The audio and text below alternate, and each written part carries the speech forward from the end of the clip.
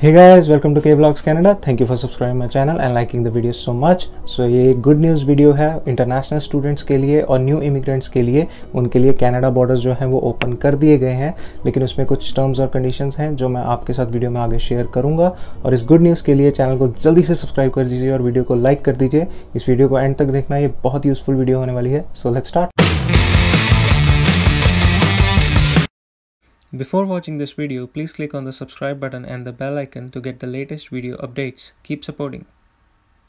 So guys, जो borders open किए गए हैं इंटरनेशनल स्टूडेंट्स के लिए और न्यू इमिग्रेंट्स के लिए, उसमें कोई मेजर टर्म्स और कंडीशंस नहीं है। उनकी सिर्फ एक मेजर टर्म है और वो ये है कि अगर आपका स्टूडेंट वीज़ा आया है तो वो या आपका 18 मार्च 2020 को आया होना चाहिए या उससे पहले आया होना चाहिए। और अगर आपकी PR आई है तो या वो आपकी 16 मार्च 2020 को आई होनी चाहिए या उससे पहले आई होनी चाहिए।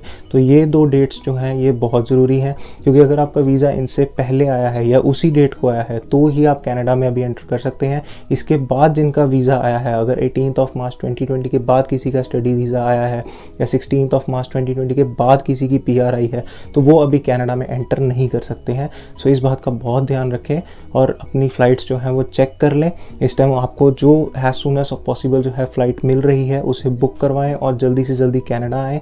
लेकिन अपनी प्रिकॉशंस का बहुत ध्यान रखें। ट्रैवलिंग में अपने पास सैनिटाइजर्स रखें या ट्रैवलिंग में अपने मास्क यूज़ करें। ये सारी प्रिकॉशंस को यूज़ करें, अपनी जर्नी को जितना सेफ हो सके। Have a really safe journey.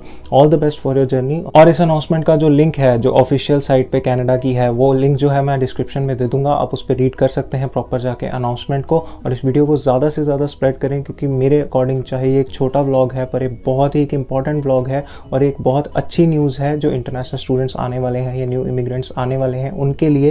तो इस वीडियो को ज़्यादा से ज़्यादा स्प्रेड करें ताकि ये गुड न्यूज़ उन्हें मिले। और ये एक आई थिंक एक पॉजिटिव साइन है टुवर्ड्स जिस प्रॉब्लम से सारा जो वर्ल्ड है जो फेस कर रहा है, उसके टुवर्ड्स कनाडा के लिए स्पेशली ये एक थोड़ा सा पॉजिटिव साइन है। आई थिंक एक फर्स्ट गुड न्यूज़ इसे कह सकते हैं।